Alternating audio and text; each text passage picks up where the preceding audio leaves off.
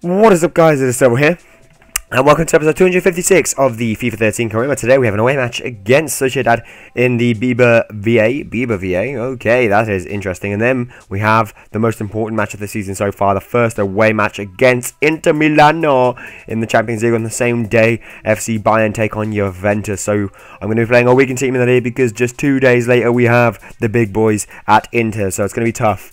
But as you can see, Benteke, Christian Tello, Thiago and Iniesta for a second team isn't too bad, not going to lie. That's probably a Premier League winning team, and yet it's my second team. So yeah, there's that. We start off this game brightly with the first shot. Then Benteke with a wonderful move inside. Nearly beats Chap on the second time of asking there with that shot, but unfortunately, it was just our luck that it didn't go in. And then, of course, they had the first attack, and it nearly went in. Oh, wait. Thank God that it didn't, because Jack Butland would not have saved that. He made a good save. He made a good dive towards the ball, but I don't think he was ever going to get there. And then that mate, what is happening? I don't even want to try saying his name, but their players just sidestepped inside and had a clear chance at goal, which was just not acceptable. Thiago nearly bent one into the top corner. That would have been a really nice goal, but the first half ended 1-0 to them, so we needed a big second half performance to round off a win, because we don't want to be going into the Inter Milan match losing, because, well, on the back of a loss streak is what I want to say, because that is a horrible dampener to morale. So it was really good that Benteke managed to rise from the corner and whip it in. I never understand why Benteke is default on corners. It really annoys me. But in the 60th minute we have a 1-1 equaliser.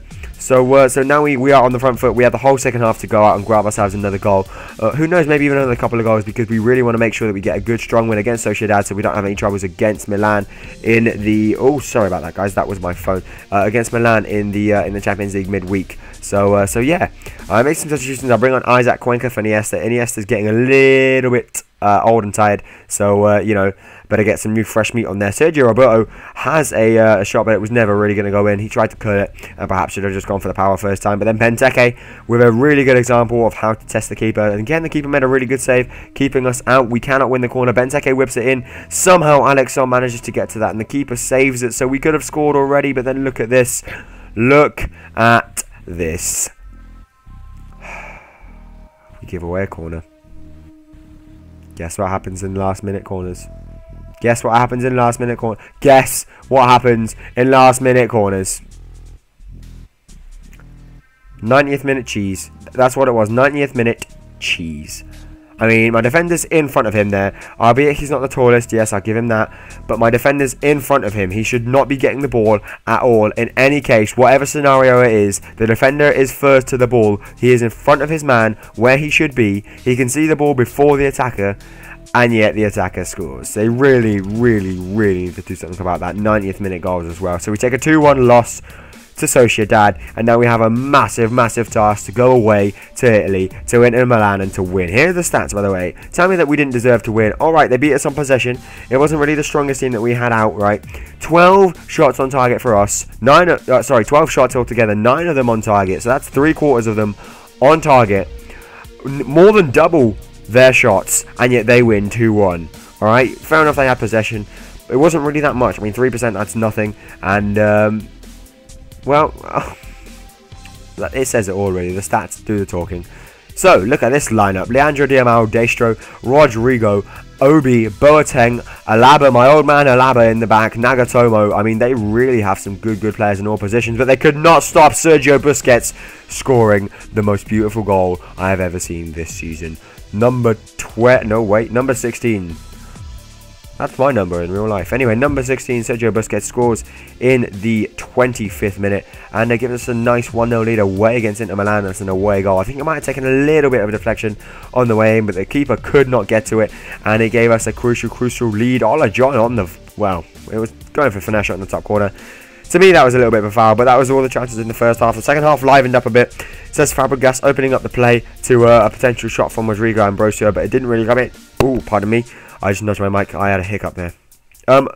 And yeah, and then Messi missed, and then Sanchez got on the ball, did some fake shots, you know, close control, keeping it to his feet to stay away from the defenders, and then Cesc Fabregas hit the post, but Messi was on hand to tap it into the empty net to make it 2-0 in the 63rd minute, and that is his 12th, only his 12th goal of the season. I'm surprised. Then again, he is like 30 odd, so he's getting a wee bit old, my man Messi. But it is 2020. So guys, I want to ask you a question as we watch out the rest of the into gameplay, guys.